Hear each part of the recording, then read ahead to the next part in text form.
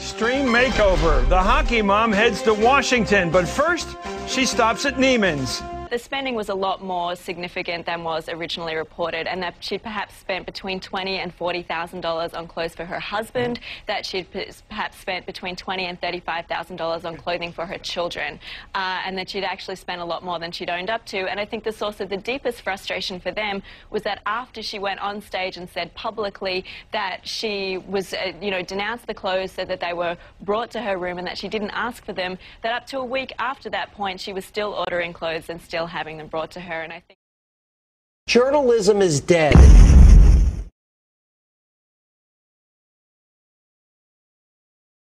Palin was one of the few in the room who expressed concern about how expensive things were, so they started cutting off price tags before she saw them. People blamed her for all the spending that went on, but really she was one of the only people in the room that said, hey, this stuff is too expensive.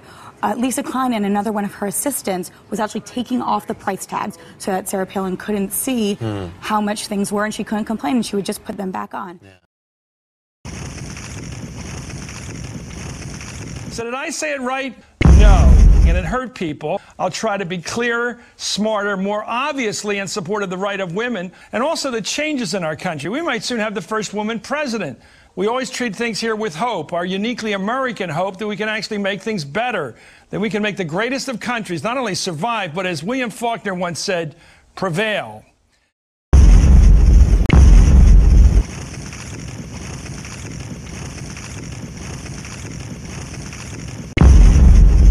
I've been disrespectful to Hillary Clinton.